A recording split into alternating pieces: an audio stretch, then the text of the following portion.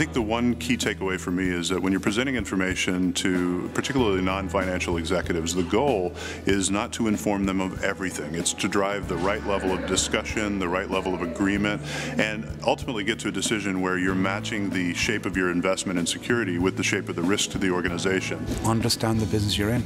You are there to support the business, you are not the business. And until you understand what the business is, the needs of the business, you'll find it very difficult to make yourself relevant. So understand what your business is doing and present yourself and be positive in how you can bring security in to support that business too. We're starting to see more and more information security academic education being merged in with more MBA type education, so we're seeing technical and business. So hopefully that will bring a new breed of individual that gets both sides of the equation. It's not going to change overnight. I think we're talking about a very long process because the education takes a while and what have you. Go on a marketing course is probably the first piece of advice that I would give them. Secondly, stop being the technical specialist that will develop policy and deploy controls. That's definitely part of the BAU job, but become the evangelist and the advocate of information security as a business enabler and look at risk management first of all. So, because all too often CISOs are very guilty to try and get as much budget as they can by basically scaring people, and that gives information security a bad name.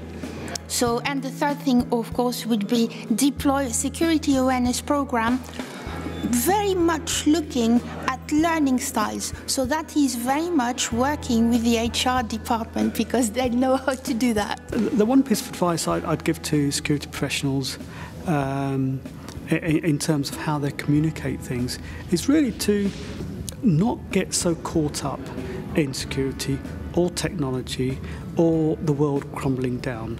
It's to focus on the impact it's likely to have on the business and put it in the context of risk in language that the audience that they're speaking to will understand. If we're looking into the future and looking at what's going to be big in the coming year, my opinion is the gathering of data. I think there is a metric that's now being talked about, which is the mean time to know, which is all to do about how quickly you can identify that your network, your infrastructure, your estate has been infected. And the assumption is that, yes, by all means have defense in depth, and you must have that for a proper security policy. But then you've got to have a catch-all, which is saying, okay, well, let's assume that somebody's brilliant has actually managed to get all the way through. How quickly can we detect that there is a problem on our network? In most organizations, you're never going to ever be the most important department. You're going to definitely underpin everybody. You know, you need to underpin data protection, you need to underpin legal in compliance, you need to underpin PCI, you need to underpin several other initiatives. And if you see yourself as an enabler, you can then make friends and allies with every other department: finance, legal, human resource, marketing. I mean, marketing needs to love information security. Now, that's probably never heard of. But if marketing likes you and you keep working with them, then your message is getting across.